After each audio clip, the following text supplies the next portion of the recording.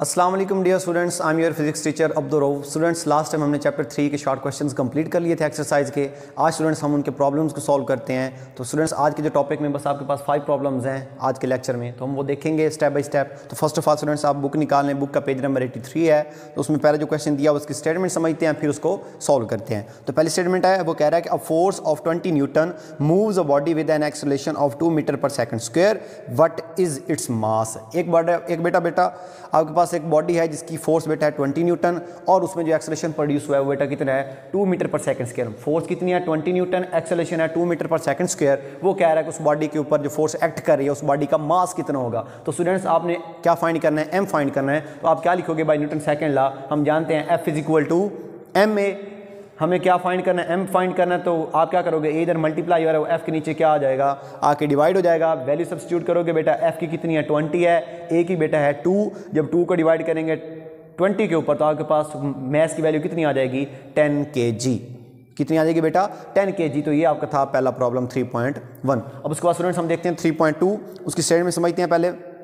वो कह रहा है the weight of a body is 147 Newton, what is it's mess, take the value of ji as 10 metre पर second square. बेटा उसने डाटा में क्या दिया है हमें, वो कह रहा है कि आपके पास एक बॉडी है जिसका वेट कितना है बेटा 147 है, और वो कह रहा है आप जी की वैल्यू हमें पता है कितनी होती है 10 मीटर पर सेकेंड स्क्वायर होती है। वो कह रहा है इसमें भी आपने क्या फाइंड करना है, उस बॉडी का मैस फाइंड करना है। तो स्टूडेंट्स, हमें पता है वेट का फार्मूला क्या होता है, सोल्यूशन में देखेंगे W is equal to M G, W is equal to M G. M भी बेटा आपने फाइंड करना है, जी गिवन है, W भी गिवन है। आप एम की वैल्यू अलग कर लोगे, जी इधर मल्टीप्लाई हो रहा है तो W की दूसरी साइड पे जाके वो क्या हो जाएगा बेटा डिवाइड हो जाएगा। तो एम किसके बराबर हो गया W ओवर जी। वैल्यू सब्स्टिट्यूट कर दें बेटा, W की है 147 और जी की बेटा वैल्यू आ गई 10। जब 147 को 10 पे डिवाइड करोगे तो m is equal to 14.7 kg। तो आपके पास मास कितना आ जाएगा बेटा 14.7 kg। तो ये था स्टूडेंट्स आपके पास प्रॉब्लम 3.2।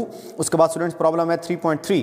वो कह रहा है कि how much force is needed to prevent a body of mass 10 kg from falling.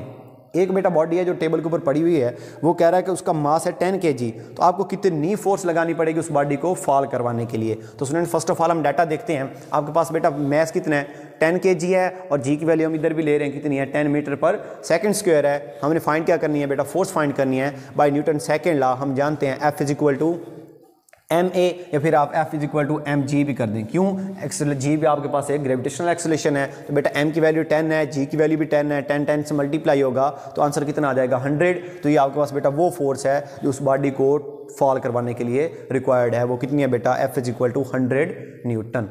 F is equal to 100 Newton. ठीक है स्टूडेंट्स, अब हम करते हैं प्रॉब्लम 3.4। वो कह रहा है कि find the acceleration produced by a force of 100 Newton in A mass of 50 kg। बेटा वो कह रहा है फाइंड एक्सेलरेशन, एक्सेलरेशन फाइंड करना हमने। एक फोर्स है 100 न्यूटन की, और उस जिस बॉडी के ऊपर एक्ट कर रही है उस बॉडी का मास है बेटा 50 kg। तो क्या होगा, डाटा में आपने क्या लिखना है, फोर्स है 100 न्यूटन, मैस कितना बॉडी का 50 kg, एक्सेलरेशन हमने फाइंड करना है। तो देखिए बेटा एफ भी गिवन, एम भी गिवन, ए फाइंड करना है। तो आपको पता है वो कौन सा लॉ होगा बेटा, न्यूटन सेकंड लॉ में हम पता है तीनों टर्म्स आती हैं। वो क्या है, F is equal to M A, F is equal to M A, M भी गिवन, एफ भी गिवन, ए फाइंड करना है। तो ए इधर रहेगा, एम मल्टीप्लाई हो रहा है तो एफ की दूसरी साइड पे क्या हो जाएगा बेटा डिवाइड हो जाएगा। एफ की बेटा वैल्यू आ गई 100, एम की आ गई 50। जब 100 को 50 पे डिवाइड करोगे तो ए की वैल्यू कितनी आ जाएगी बेटा 2। तो एक्सेलरेशन के कितनी आंसर आ गया बेटा, ए इज इक्वल टू 2 मीटर पर सेकेंड स्क्वायर, 2 मीटर पर सेकेंड स्क्वायर। तो ये बेटा था आपका प्रॉब्लम 3.4। उसके बाद बेटा प्रॉब्लम है 3.5। वो कह रहा है a body has wait 20 Newton, how much force is required to move it vertically upward with an acceleration of 2 metre पर सेकंड स्क्वायर। बेटा एक बॉडी जिसका वेट है 20 न्यूटन, उसमें जो एक्सेलरेशन प्रोड्यूस हो रहा है वो है 2 मीटर पर सेकंड स्क्वायर। वो कह रहा है कितनी फोर्स लगेगी उस बॉडी को अपवर्ड मूव करवाने के लिए। देखिए बेटा बॉडी है, उसका वेट मतलब डाउनवर्ड एक्ट कर रहा है, तो उसको अपवर्ड मूव करवाना है। इसका मतलब क्या है, वेट के अपोजिट डायरेक्शन में कौन सी फोर्स आती है, टेंशन की फोर्स आती है। तो इसका मतलब क्या है, हमने फोर्स या फिर टेंशन फाइंड करनी है उस वेट के अंदर प्रोड्यूस हो रही है। तो हमें पता बेटा नेट फोर्स का फार्मूला मैंने आपको बताया था लास्ट टाइम, हमने क्या पढ़ा था, नेट फोर्स एफ नेट, यानी F N stand for net force. बेटा F N is equal to T minus W. T बेटा उस वेट की वजह से जो टेंशन प्रोड्यूस हो रही है उसको कम कर दें उस वेट के साथ, तो आपके पास कौन सा फार्मूला जाता है, नेट फोर्स का। तो F N is equal to T minus W हो जाएगा बेटा।